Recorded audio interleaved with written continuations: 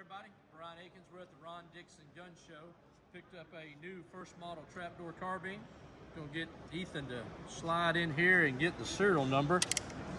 This is in the Custer Little Bighorn range. I'll do a few little things to look for on these.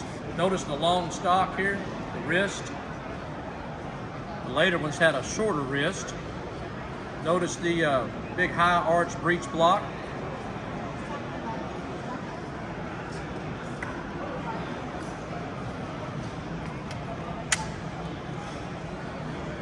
Still has the carbine bar for the sling.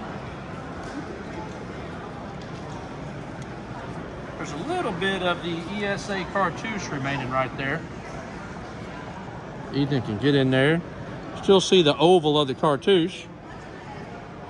This one has a, it was issued to either a 7th or 5th Cavalry trooper, and then since it doesn't have any modifications, we know that it didn't get turned back in, so it either a deserter, got captured by the Native Americans. Notice the front sight. They've added kind of a frontier sight on there. Pretty cool. And also, it's got a, it's had a in-the-field trigger job. Notice the wood screw in there, kind of making it a set trigger. This alteration and this alteration are definitely frontier type alterations. There's no cutout in the back. These first models didn't have the door back here.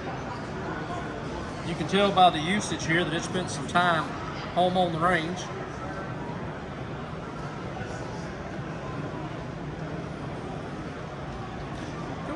First model trapdoor carbine.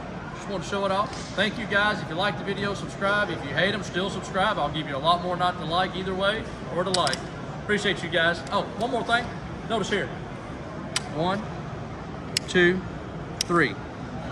This range gun and serial number has the 3-click tumbler and no stack and swivel. Just something to look forward to. Thank you guys. See you.